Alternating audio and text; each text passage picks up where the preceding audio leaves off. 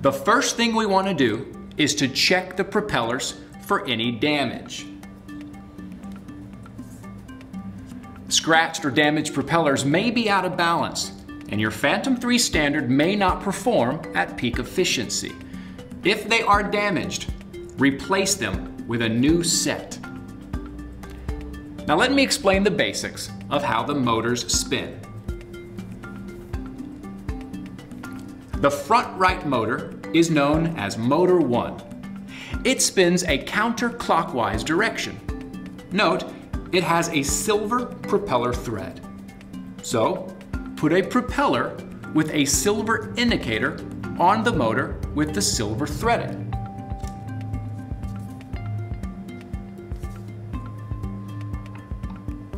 Spin the propeller clockwise and tighten by hand to secure.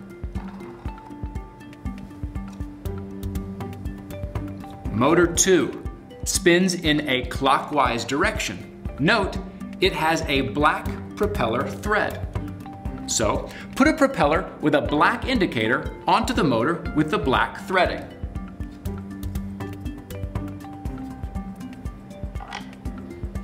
Spin the propeller in a counterclockwise direction and tighten by hand to secure.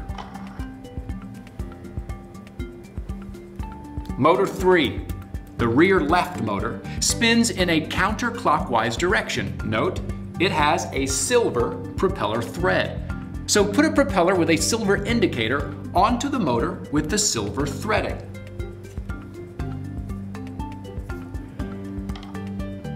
Spin the propeller clockwise and tighten by hand to secure.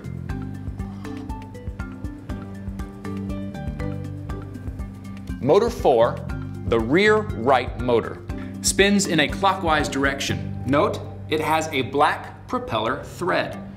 So put a propeller with a black indicator onto the motor with the black threading.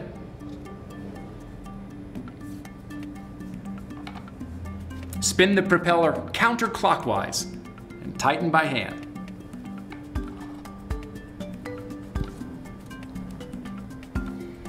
For safety reasons, it is very important that you do not install a black indicated propeller onto a silver threaded motor, and vice versa.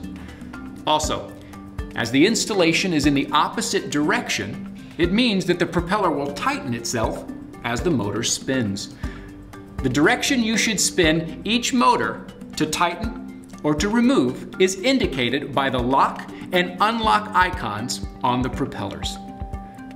Before you fly the Phantom 3 Standard outside for the very first time, or when flying in a new location, please make sure that you calibrate the compass. Please choose an open area to carry out the following procedures to calibrate the compass.